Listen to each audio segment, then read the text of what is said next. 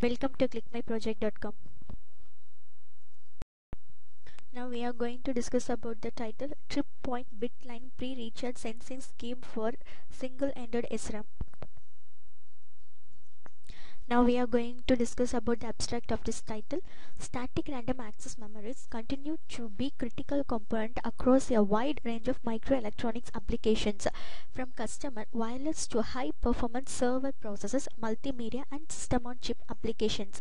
An SRAM cache consists of an array of memory cells along with peripheral circuits such as address decoders, sense amplifiers and devices, etc.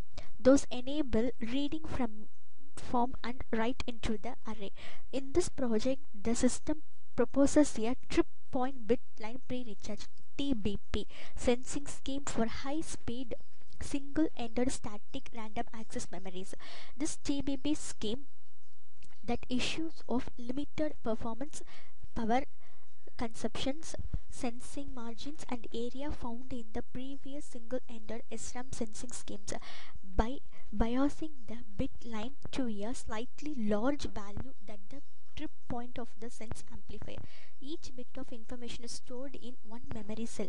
They share a common word line in each row and a bit line pairs in each column. SRAM array are limited by its electrical characteristics such as capacitors and resistors of the bit lines and word lines used to access cell in the array. High sensing performance is achieved in this scheme by biasing the inverter connected with the RBL close to the trip point during the pre-recharge phase. So static random access memories takes up a large portion of the system on chip area. Thus the total power consumption of the system on chip may be based on the design of SRAM. Thus the trip bit line pre-recharge sensing scheme is used to limit and avoid the leakage power of the system on chip. Now we are going to discuss about the flow of the SRAM cell designing. So in this flow, the first module in the ST-SRAM cell, the data will be first write and then the data will be stored into the SRAM memory. The stored data will be read depending upon the read word line. That is, the read word line will be 1, then the stored data will be read in the read bit line.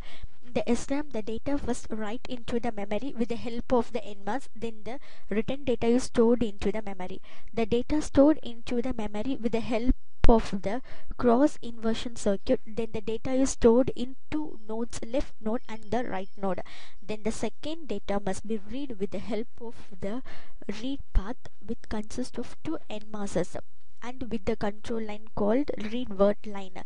Then followed to this the TBB sensing scheme, trip point pre-recharge sensing scheme is consisting. So in this, the TBP sensing scheme reads the stored data very fast and it consists of combination of LBL cell and the sense amplifier. The data written in the LBL cell is reads correctly and fast with the help of the sense amplifier circuit. The sense amplifier consists of transmission gate, then the data in the cell must be selected with the control of the clock signals. In the combination of LBL cells, the data stored must be selected with the help of the clock and enable line in the sense amplifier circuit, and followed to the sense amplifier module is used. The sense amplifier consists of the trip point inverter, transmission gate and the enable line. These are used to read the data correctly stored into the memory. The output of the LBL cell is given input to the trip point inverter. Then the inverter has the enable signal to control the data stored in the memory. Then the transmission gate is used to give the feedback control signal to the trip point inverter. Then the transmission gate consists of PMOS and NMOS. The clock signals directly given to the NMOS and it inverted then give to the PMOS for feedback and then controlling purpose. Then the write data to be stored into the memory is read by sensing the LBL cell. Then the data to be read as the output. Finally, the written data will be read into this memory very efficiently with the low power. Now we are going to design the SRAM using Tanner design, and we are going to see the output results of this SRAM. The SRAM is designed in Tanner 13.0 software. So first we have to click to this Tanner design, then the design window will be opened.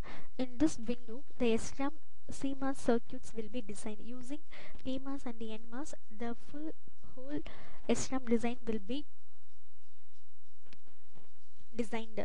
Then using this SRAM, we are storing the efficient data, and it is used in low power consumption. So this SRAMs are used in low power consumption circuitry, and we are storing efficient number of bits. So now we are going to see the output of this SRAM. So for that, click to this run window. The output waveform will be opened.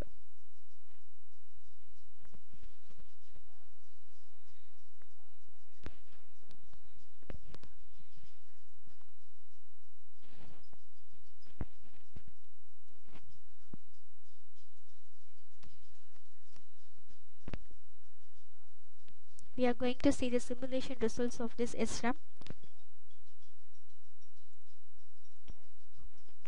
This is the data input to be read and write and stored into the SRAM, and this is the control read write signal.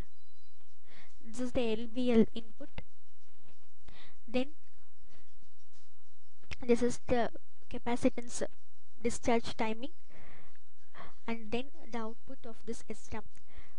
The data will be stored into this SRAM is efficiently read and write using this control line, read and control line. The output will be obtained.